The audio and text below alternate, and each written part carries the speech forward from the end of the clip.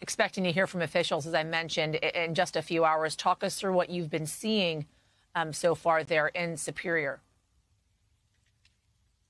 Hey there, Yasmin. Still so many questions swirling around this really devastating event. The fires burned into the night. And so really this morning, now that we have daylight, is the first opportunity for officials to really evaluate the extent, the devastation of the Marshall Fire. At just 1,600 acres, it's actually relatively small, but it carried such an immense impact on several communities near Boulder, Colorado here.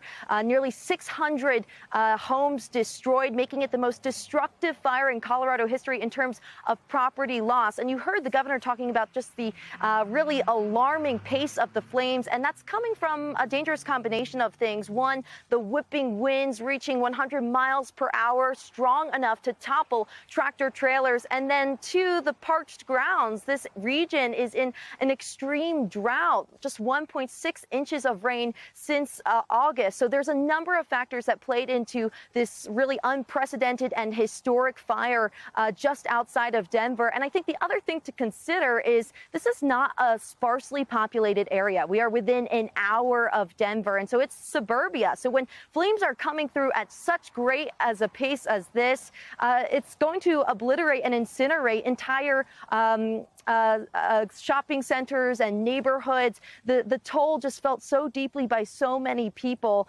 We might get some updates on numbers later today. I know there are so many questions. A lot of residents haven't been able to go back into their neighborhoods. So still very much a developing situation, Yasmin.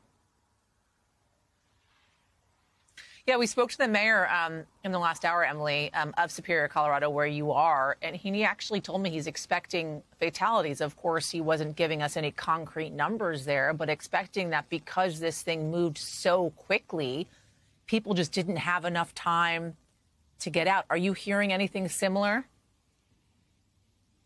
Yeah, I mean, that's the fear. I think that when you listen to the dispatch and 911 calls yesterday, you heard the chaos and the fear, people talking about people running on foot away from the flames, or you may have seen those snarled traffic lines as entire communities were trying to get out and escape the fires. So, yeah, injuries and fatalities could be on the table. We're hoping they're not. So far, we know that one hospital is treating at least 6 burn patients, and we're told a police officer was injured, but just to a minor degree. We'll see if they learned anything else this morning, Yasmin.